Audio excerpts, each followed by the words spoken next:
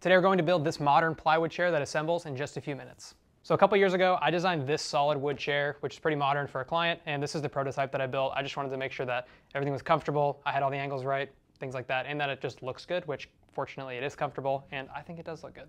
One of these days, I'll do an actual full build video on this chair, so if it does exist, I'll link it below. If it doesn't, then just be patient with me because I'll do it eventually. So I'll start off by saying there's a couple different ways you can create the components for this chair. What we're gonna do is design and build this on the CNC, which I have files available for. So you can obviously cut everything out on the CNC, which is the easiest and fastest method, or you can use templates to be able to route and cut all these components, do each individual one, which sounds like a lot of work. Yeah, CNC, if you've got it, that's the way to go, or just find a friend with a CNC because that's nice to do too. Before you actually start building and designing everything, it's really important to think about the quality of the plywood that you're using. So on this specific chair, I did not use very good quality plywood because I didn't really know what I was doing. And I used really cheap stuff where you can see there's not a lot of layers in here. It's light, it's fragile, and I already broke one of these slats, and this one kind of broke too. This was just the first one I did, the prototype. So I definitely recommend getting a higher quality plywood like one of these right here. So as a reference right here, this is that cheaper quality ply, less layers. This is Russian birch, which may be difficult for you to access. If you can get it though, it's obviously the best quality, super great, flat, nice layers. And then this is a Vietnamese import ply that we've been using here in our shop. Super good stuff, and it's really cheap. That's what we're gonna be using today. I've become a big fan of it, so yeah. CNC that I'll be using, I've got a ShopSabre IS408 with a big vacuum bed. Then I've got the All-Star gasket kit on here, which works great for holding small parts. And we will be cutting everything out with a 3/8 inch compression bit. All right, I'm going to walk you through everything you got to do once you actually download the file, how to run it. So we're going to go ahead and open VCarve, which is the software of choice on my end. Obviously, there's a bunch of other ones out there. This is just what I'm most familiar with and what we use in our shop. So we're going to go ahead and create a new file. On my end, we are running 4x8 sheet of plywood, 0.7 inches thick, which is pretty much standard 18 millimeter plywood, converted to inches. That works best. Material surface for my Z position, and then X, Y in my bottom left corner. Whatever you're most familiar with and how you run your machine, you can make these changes as necessary. And then I'm going to go ahead and import the file. On my end, I currently have this named Erickson Plywood Chair V2 DXF. There's going to be some other files available, so this should download in a zip file and you'll be able to open it and get a couple different variations like an SVG, DXF, and the name may be slightly variated depending on if for some reason I changed it between now and then. So go ahead and download this. All right, everything should pop up. I'll give you a little run through about what we're actually looking at here. So we have two sets right here that I will show you. This bottom set is referred to as all of our pieces have fillets in them. And if you don't know what a fillet is, it is this little spot right here where this corner essentially gets cut out so that you don't have to go back in and chisel out all these corners so all your pieces can be flush and set or recessed in there because all of this is interlocking components. And otherwise, if you had this, it would go straight down and it would cut straight across. And then this internal corner, you would have a little bit of a radius that you'd have to come back in and cut out. This just removes the need. And typically for most people cutting plywood, if you're on a larger machine, you're probably going to be using a 3/8 inch compression bit. That's very, very common for cutting plywood. So that's just what I have everything set for here. But if for some reason you do not have that, or you have a smaller machine and you need to run a different size bit, you would not want to do this specific piece with anything larger than a 3/8 inch diameter bit. You would not want to do a 1/2 inch bit with these fillets on the inside. There's not enough, essentially not enough meat in there once you add the fillet to be able to run it that way. So I would do a 3/8 inch bit or 1/2 inch bit, something like that. If you are running it that way and you want to add in those fillets, there's the little fillet tool right here. And then you will input the radius, so half the size of your bit. If you're doing, in theory, a 0.25 diameter bit, you'll do half of that, so 0.125. And we'll use the dog bone fillet here. And all you do is you just go through and click each of these little spots, and you have to manually add all of these in. So it does take a little bit. Do it on each corner where you have an internal corner. And then this one piece at the top here, I'm kind of hovering over. I didn't duplicate it a bunch of times, although you'll need a number of these. I think you need 15. Double check the one on the bottom. What you'll want to do is you'll want to create your fillet here and then duplicate the piece afterwards, run it, and add them that way. So, or just copy and paste it as many times as you need to. The reason I didn't do it, otherwise you'd create all the pieces. If I had them there, and then you'd have to click, add the fillets in a whole bunch more times. So we'll go ahead and skip that part for you. Also, these pieces that are off to the side, these are if you have a little bit more plywood to work with and you want to skip a step in the assembly process. I have this created for people who are running small CNCs as well, that you have at least, I think it's 34 inches long, something along those lines for these components. And the way that I have this designed is that all these can interlock without having to do one big large side piece. And you'll see that in the assembly process here in a minute. But if you do want to skip part of the step where you create these side frames, you can just use this one right here and this one and not worry about a few of these side pieces here. So, but for the sake of the video, for what we're doing today, we're just going to be working with these components. So I'm going to go ahead and create my tool path for these because I'm running that 3/8 inch compression bit. And we'll switch over. And I'm just going to do a profile tool path. I've already got a lot of this stuff input, but you'll put your material thickness, which for this project, I recommend 0.7 inch or 18 millimeters, somewhere right around there. You can adjust these as needed. And then with the 3/8 inch bit, 3/8 compression bit, we're just going to do a single pass. Depending on your machine, we'll determine if you can do this or not, or if you need to do a smaller bit, you may want to do a couple passes. We're going to run everything on the outside. And also, if you are doing smaller bits or a machine that can't handle as much and you need to do multiple passes, I would recommend a separate last pass to do a little bit of a cleanup.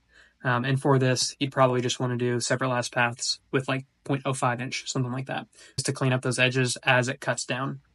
And we are going to add tool paths. I do have a vacuum bed on my CNC, but for these smaller pieces, sometimes they do have a tendency to break loose. So we're just going to go ahead and add a few of these in here. We will do 2 per. That's typically good enough to hold, depending on your situation or your machine. You'll know your tolerances and what you need to do if you've been running the CNC for a while. So you may need more than 2. I will allow you to figure that out up to your own discretion. Also, on these side pieces, for all these little small ones, I usually add in 1 extra when I'm creating and cutting the toolpath because sometimes there's an issue with one or it might get messed up. I believe that's what this one is up here. So I'm going to go ahead and leave that. And then I will add a 1/2 inch ramp to this and just call this Erickson plywood chair. I think I got everything in here. It should be looking good. So calculate and then preview. And yeah, nothing's overlapping. There's enough of a space on the side to hold all the pieces in place. You may need to add a little bit more space in between each of these, depending on your setup. So we should be good to go from there. On my end, as I save things, you just jump in here, you'll input your machine settings, save your toolpath to a hard drive or to your computer, and then run it directly off there. So yeah, hope that helps. And we are going to transfer this. My machine has a thumb drive that I have to put in a separate control module. So I'm going to save it to that, and then we will start cutting.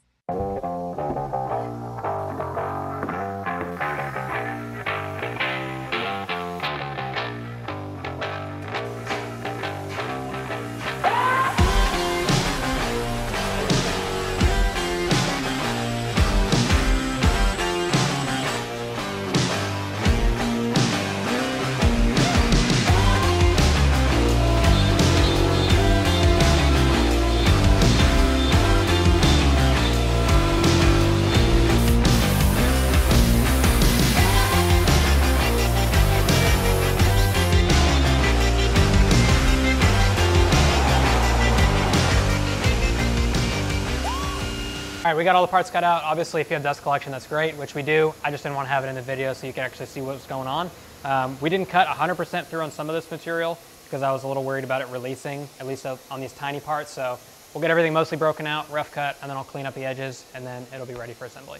I got this little tool from the sign shop next door that they use. It has this little blade on it that swivels around, and for really, really thin veneers and plywoods, it can be helpful just to clean up some of those edges.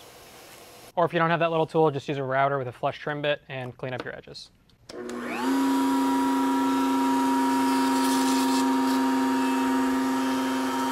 All right, so now that I've got all the parts cut and cleaned up and ready, we are going to start assembling the actual chair itself. So pretty much the only thing you'll need for this is a little bit of glue and a stapler or a brad nailer. I would actually typically use brad nails for this, but I honestly just don't have any that are short enough, so we're just gonna use some 1 1/4 staples. All right, so we're going to assemble the side frames on these first. We'll start by putting everything together on the table, and then we'll put our staples through the inside to the outside so you don't see them from the outside face. We'll just use a little bit of glue in here as well. All right, so we're gonna get the components and lay everything out right here and attach that. I'm gonna get a mallet that's a little tight.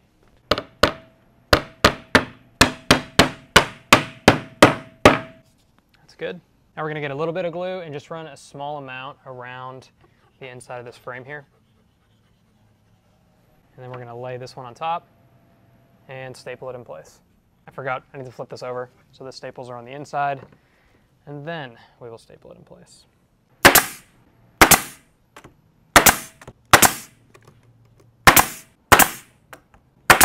Then next we're gonna grab the internal stretcher. This has to go a specific way, so you may have to like flip it around a few times until you get the placement right.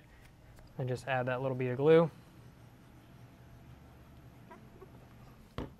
Stick it on there and then flip it over and add your staples. All right, and then this one's a little trickier just because this piece can kind of fall off, so just be conscious when you're flipping it over. But get your little glue bead, get a little bit on here, put the leg in place, and then we'll flip and do the same thing. Now that I think about it, you can actually just attach these two pieces together from the inside, and then we'll flip it over and attach just in this one small spot. You can see right here is where we have to add that staple in. So this is how you assemble the side frame. I'm gonna go ahead and do the other side, and then we'll put the slats in place. As you do this, make sure that you put your slot side on the right section, obviously, because if you do them like this, it only works a certain way and those wouldn't line up. So just ensure that those are on the inside and you have your orientation right, or else you'll be very upset with yourself. Now we've got our side panels constructed. All that's left to do is attach these little slats.